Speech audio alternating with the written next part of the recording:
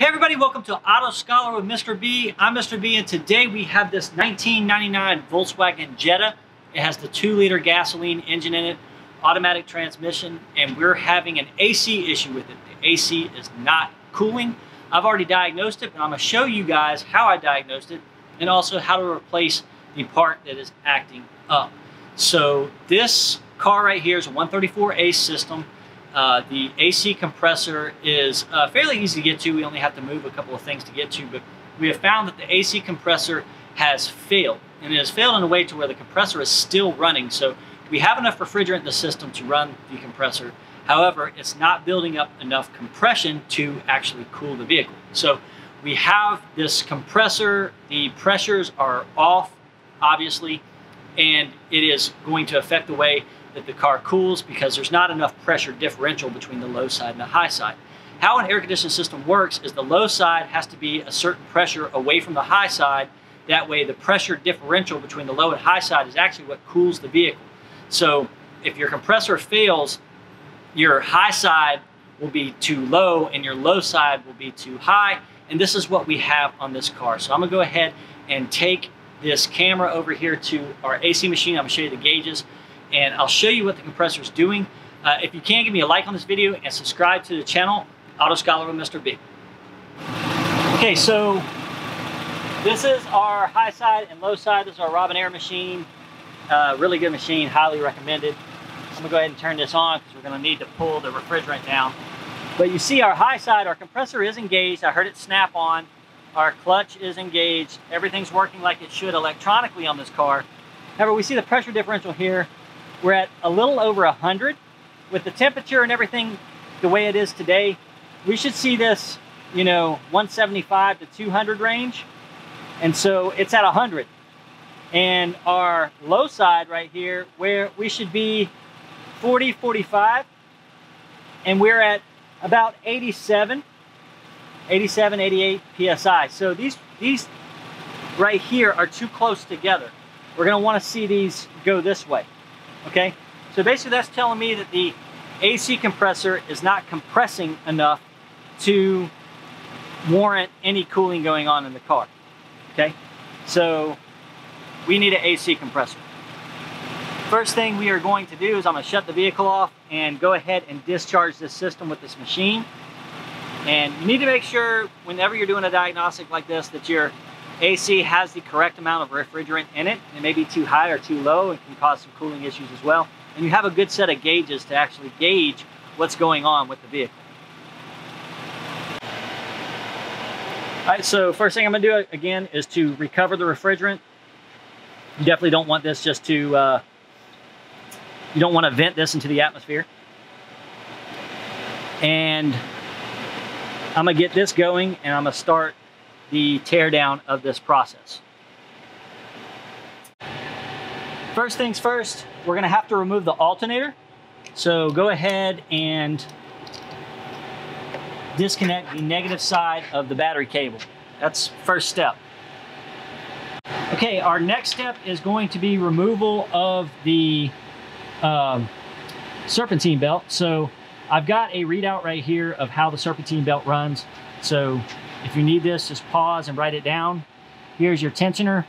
Here's your alternator, which we'll be removing to get down to your compressor. There's your power steering pump and your crankshaft here. So this is a double-sided belt. Real easy to remove, a little bit harder to put on than it is to take off. All right, next thing we have to do is remove the serpentine belt. This is that double-sided belt that I was just showing you guys. And right here is a little lug that hangs off of this spring-loaded tensioner. Now this tensioner does have some tension on it, okay? So it will spring back and hurt you. You gotta be careful. So I get either a 5/8 or a 16 millimeter wrench, and I will open and wrench. And I grab it here, and I press down, and you can get as much leverage as you need to go ahead and get that belt off. It comes right off. Just be careful when you're springing it back. You don't want to send this wrench through your windshield. And then the belt, you can kind of just let fall to the ground. You can get it out of your way. Next thing that we're gonna have to do is we're gonna have to take off the tensioner. Right here you have 3 13 millimeter bolts. Go ahead and get those out. Okay, Got the 313s to come out of here. This will just come down and out, and here's your tensioner here. Now's a good time to replace your belt tensioner if you need to. Now we're going to be working on the alternator, and so you have a 13 millimeter that's back here that holds the alternator cable on. You need to make sure your battery's undone first. And you have this little connector right here. Push it in, push the tab, pull out. It should be just a single wire on this car. Some cars have 2 wires. And you have your 13 down there. I have a whole video on the alternator on this car. I'll link it. But right now I'm just going to kind of breeze through this.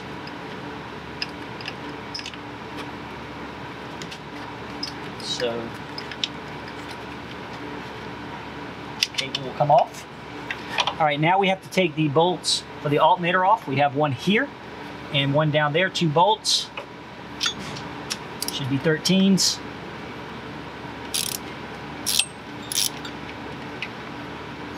Should be a little tight at first and they'll loosen right up.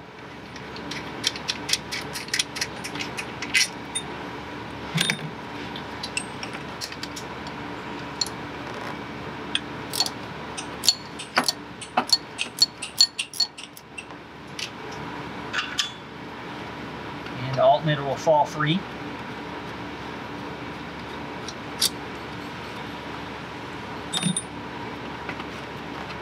Pull this off. There is a little 8 millimeter bolt down here that holds this wiring harness on.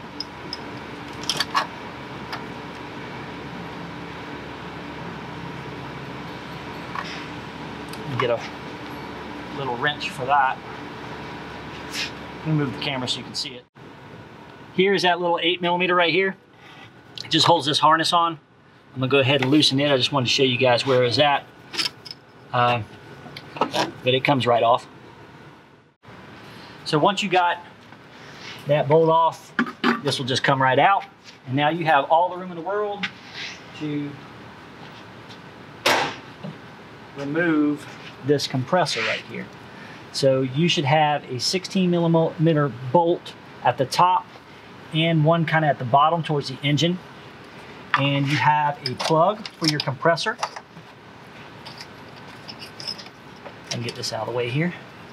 Your plug is a little 2-prong plug. See if I can get the camera and show you guys. You have a 2-prong plug back here, right there, and you just squeeze the prongs and it comes out. And you have a bolt back there that holds these lines on. Let's see, these lines on right here. It's an Allen head bolt. You have 2 of them. You have 2 lines. You have to take those off as well. You may have to reach underneath the car to get that. Here, I'll see it here in a minute. Sorry for the focus issues. Okay guys, I just wanted to show you, I went ahead and took the 6 millimeter bolts off right here and here. Depending on what tool you have, you may have to get them from the bottom. They're kind of at a weird angle, and I can kind of show you what I used. I used this little ball Allen tool right here, and that's what helped me out the most. They were pretty tight, so just keep that in mind, that you don't want to put a whole lot of torque on these ball Allen sockets, and that's actually what helped me out the most.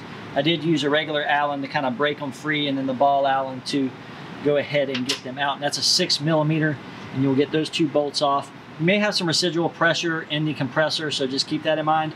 So now, after that, we take our bolt off, our 16 millimeter here. You may have to just kind of work these out a little bit. They may come out, but just depending on what model vehicle you have, this might be a little bit closer. So you may just have to kind of play around and work them out. Take that 1 bolt out, and then it's just all going to come up from the top, and we'll be able to put the new compressor on. I'm not putting a new compressor on this car. This is actually a junk car that I just used for teaching with and making videos with, so I'm not going to replace this compressor. I'm going to go ahead and take this compressor out and kind of show you some things with it. One more tip on this compressor. Once you get these bolts out, you have a bolt here, 16, and one down there. You're going to run into this thing still being tight on here. And what I do is I normally just get a pry bar and get in here and kind of loosen these up. Then when we go to go ahead and put these back on, I'll press these in. These are just little bushings in here that keep everything tight and keep the vibration down. So we'll push those back in, either with just a soft hammer, a brass hammer or something like that, just to push these back in. And then when we tighten the bolts in, this is actually the piece right here that the bolt tightens up in, and then it'll pull it back out snug with this bracket down here. So sorry, my camera strap's getting in the way, guys. But the alternator has kind of the same situation, that you'll have to kind of push those back in before we can put this back on, or it's going to be hell trying to put this back together. Okay, so let's go ahead and pull this out. See if I can do this one-handed. All right. And this is what you get here. Let's take it over to the bench. Okay, I have the compressor on the bench. So because this compressor is bad, I'm wanting to look down in here and see if I've got a lot of debris in here. And that's pretty black. So I would recommend, if you have a situation like this, to go ahead and flush out the entire system. Go ahead and replace the receiver dryer on this system and the expansion block that goes on the, here I'll show you where it's at. The expansion block back here, just there's some hex bolts that hold this on, and go ahead and replace that. And then going ahead and doing a really good flush on this system, and that's where your accumulator is. Excuse me, let me get the strap out of here. That's where your receiver dryer is, right here. And so while you have the compressor out, just go ahead and replace this as well. This acts as a dryer and a filter for your system. So if you have anything that's been spat out of this compressor, it's going to end up here. And go ahead and get all these lines off and flush them out, and make sure that you don't have anything that's going to get hung in that new compressor when we put it back on. So assembly is just the reverse of disassembly. You definitely want to check and make sure you have new O-rings on all your hoses. Anything that you take apart, like your expansion block, anything like that, has a new O-ring. We don't want to cause any leaks on the system that would be man-made. So after that, it's pretty much just putting everything back together and charging the system and making sure it's blowing out cold. Remember, the specification on this is vent temperature should be about half the temperature of the ambient air. So if it's 80 degrees outside, you should be able to get, you know, depending on humidity, about 45 to 40 degrees, and so on. So, okay, everybody, that does it for Auto Scholar with Mr. B. Remember to like the video if it taught you anything, and of course, subscribe to the channel. I'll be doing a lot more videos on this car right here in the near future. So if you have a Mark IV Jetta of any year, please give me a subscribe. I'll probably have a video that'll be very useful to you in the near future. Also, remember, all my ad revenue goes to scholarships for my students. So if you can, like, subscribe, and share my channel. The bigger this channel gets, the more opportunity that my students have. So leave me a comment if you have any questions about the work, and also tell me if you've done this work, how easy was it? Was it difficult? Was it easier than you thought? And what was your vent temperatures at the end? Give me a good degree on your vent temperatures. And we'll see you next time on Auto Scholar with Mr. B.